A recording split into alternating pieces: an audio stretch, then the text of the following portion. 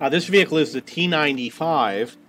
I haven't played this in a long time. I'm really looking forward to playing it. I don't have any crew for this vehicle. In my barracks, I have some zero-skill BIA recruits.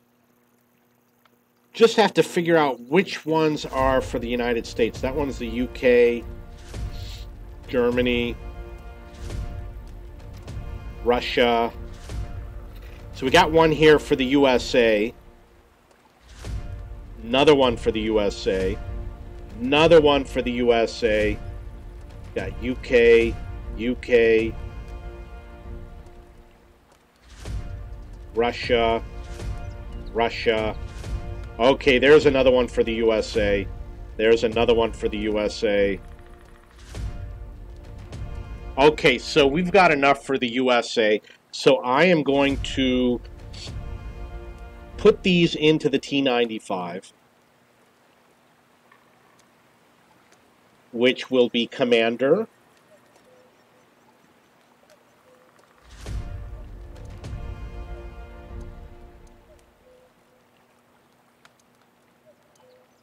Gunner,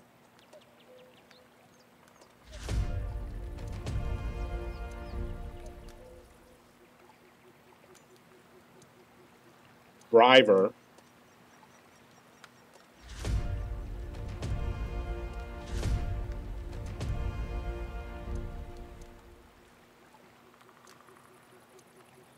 Loader. Maybe that was a mistake. Maybe I should not have put the loader in. And the reason why is because I could have used that crew member for a different vehicle, and I could have just taken one of these other loaders over here. For example, this T67 loader, because they don't need a lot of crew skills. But I already did it. That was a small mistake. You probably don't want to do that mistake. I'm going to go over here to my crew books, and as you can see, I do have some crew books. Normally, you want to do it when you've got 6 crew members. However, these are zero-skill BIA crew members, so look at the bonus I'm going to get by applying this. Already jumping up just with the second book, it's already jumped up to the next crew skill. I'm going to do the same for this.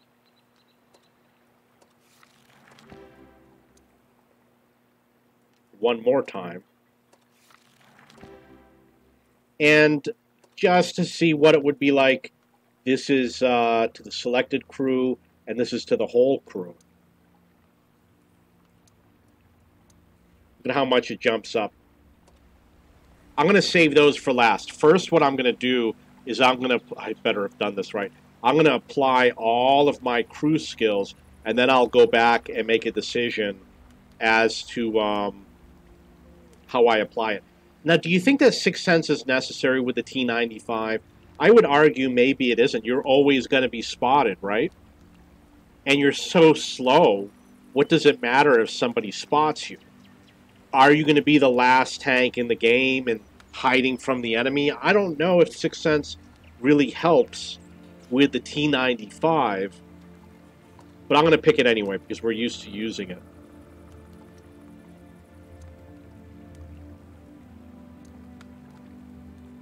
Go with Brothers in Arms. Probably Repairs is a good bet. Maybe Armor. I don't know if the gun gets damaged. The turret rotation one, it only has a small impact because of the gun traverse. I'm going to go with Repairs on this.